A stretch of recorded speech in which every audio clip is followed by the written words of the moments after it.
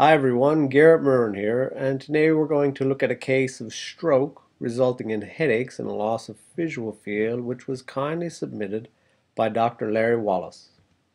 For medical history, we have a 68-year-old female with early glaucoma, high blood pressure, heart disease, and diabetes.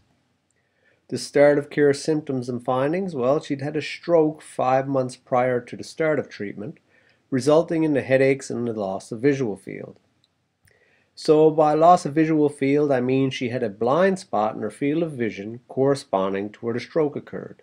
And as you can see here in this picture, she lost the left side of her visual field due to a stroke on the right side of her brain. And if we look here at this diagram, you'll notice the area indicated by the yellow circle is going to correspond with this area of the brain, which is where the stroke occurred. And it affects the right nerve pathways in both eyes. And if we look now to this slide, this is the general area the stroke occurred, and this is where the treatment was administered. Now with respect to treatment, there were 12 treatments done in total, once per week, in office.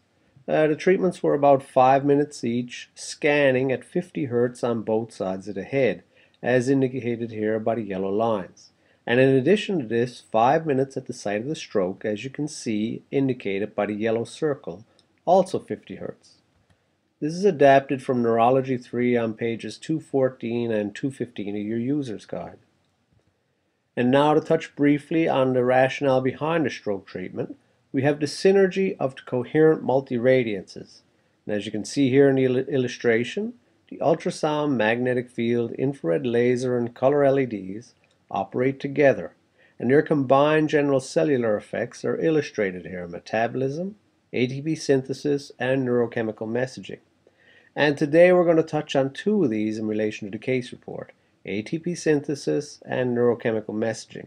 And stroke results in a major loss of cellular energy stores in the brain. In other words, a major cellular energy deficit. You can see here, if you relate this to a fuel tank, when the fuel tank is full, this is good health. And the lower the gauge goes, the worse the headache symptoms become. And so it's no surprise that she has headaches after a stroke. Now we'll take a look at a transcranial laser treatment restoring ATP levels after a stroke, and this is from a paper by Lapchak in 2010. As you can see here in this graph, the vertical lines to the left indicate the ATP levels in the brain. The far left bar highlighted by the yellow is the before the stroke or normal healthy levels. Next we have the lowest energy levels, and this is after a stroke. Following on from this, we see the results of transcranial laser treatment, meaning they didn't do drill any holes or nothing invasive. They just placed the laser applicator on the skull, and there's a major increase in cellular energy stores. And we see the same again in laser 2, only with more of a result. And in this case, laser therapy not only restored ATP levels back to normal, but 77% beyond normal levels. And this is critical when it comes to healing.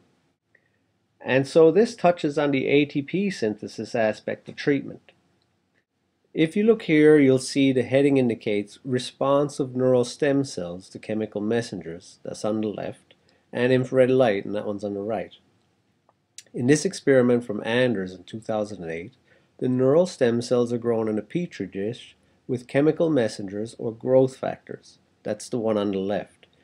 Whereas on the right, the neural stem cells are grown with light alone, and that's instead of growth factors, and you can see they're doing very well with the application of light. I'm pointing this out because not only is the body, like we saw in the last slide, being supported to increase cellular energy stores, but it's also being supported in the regeneration process as well. And if you remember the rationale behind the slide, I'm referring to the neurochemical messaging aspect of treatment. And so now that we've touched on the rationale, let's look at the results. With the final progress check, there was testing done, and the testing revealed that the visual field was completely restored, back to normal. And also the patient reported the headaches were now much less frequent and much less intense. And the doctor in the case reported that this was a substantial improvement, and this was with 12 treatments once per week in office. And the patient, well, she reported that she's very happy. So I'd like to say thank you everyone for your time and attention, and a very special thank you to Dr. Larry Wallace. We'll see you next time. Bye-bye.